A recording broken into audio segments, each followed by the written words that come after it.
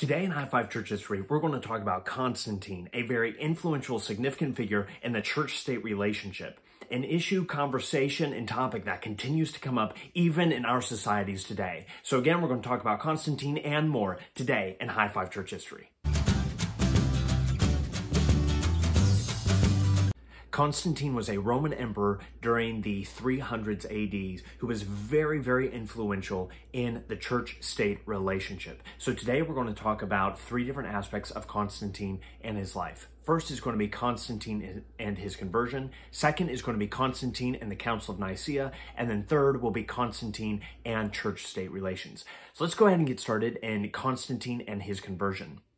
In 312 AD, Constantine defeated Maxentius at the Battle of the Milvian Bridge. Now, Maxentius was also another powerful Roman who claimed to be emperor. Constantine, though, claimed to be emperor as well. This led then to their fight. Constantine told the church historian Eusebius that as he was seeking help from the supreme God to overcome the powerful magic used by Maxentius, he saw a cross during the battle that was above the sun. And by the cross were these words, "Conquer by this."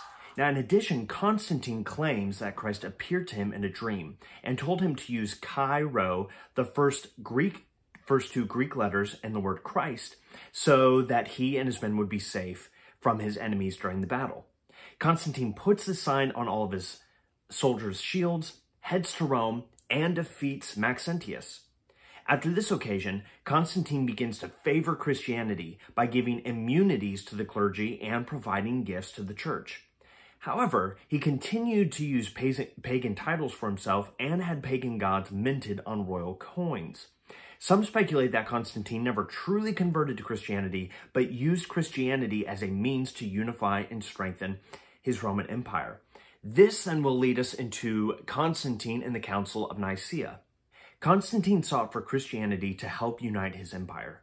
Christianity, however, was currently undergoing some disunity itself.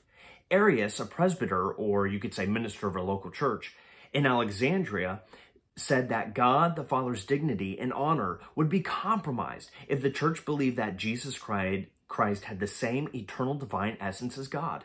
So Arius developed a system asserting that God had made Jesus before time began and that God made all other things through Jesus. Consequently, Arius proposed that Jesus was greater than humans but less than God. This view, known as Arianism, spread rapidly throughout Alexandria and Eastern Christianity, but also developed great controversy in Christian circles. So Constantine ordered all Christian bishops, or those who oversee a specific region of churches and their ministers or presbyters, he ordered all of the bishops to gather as representatives of the universal church to resolve the issue. This council of bishops met in Nicaea in AD 325 and developed the Nicene Creed, which affirmed that Jesus is of the same essence of the Father and is eternal God rather than a created being. Constantine approved of the council's conclusion, and he consequently banished Arius and his followers. Now we're going to see really the development of Constantine and church-state relationship. The relationship between the church and the state took on new developments because of the Emperor Constantine, and I wanted to discuss four of these developments with you. First, we see the development of the Caesarea papacy, or state domination of the church. Over time, Constantine and his sons who followed him saw themselves as the bishop of the bishops, leading the church and the state to almost have identical leadership structures. Second, we see the development of political influence within the church. Christians began to organize themselves just as the empire did, by cities, regions, and national sections. In other words, in our American government, we have cities, counties, states, and the nation as a whole for levels and different things of hierarchy. The church, though, begins to take on a similar structure. Furthermore, the state sought the unity of its citizens through the church. So the state pushed for people high up in the church to also be loyal to the state. Third, many people began to join Christianity even though they never experienced true conversion.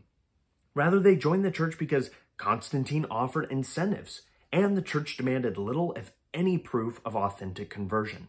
Consequently, pagan ideas began to enter the church, and this leads to our fourth development. We see the influx of corrupt pagan influence within the church, leading some to monasticism. as monasticism allowed them to separate from the pagan influence and to dedicate much of their lives to prayer, fasting, and other Christian spiritual disciplines. Today in High Five Church History, we took a very brief glimpse at the life of Constantine and his significant influence in the church-state relationship. The way that we can apply this now to our lives is by asking, how are we using our Christianity in the political sphere? Someone like Constantine seems to be using Christianity ultimately for pragmatic reasons, for his own means. But we as the church, are we living like that as well? Or are we ultimately living our lives as Christians for the glory of God? We must keep this in the forefront as we continue to interact with our community and our government system.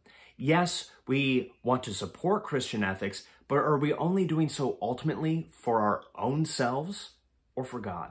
This is a question that we have to continue to ask and be part of the conversation even in today. Thank you again for watching this episode. I'll ask that you'll like it. Please subscribe to Keep Thinking if you haven't already.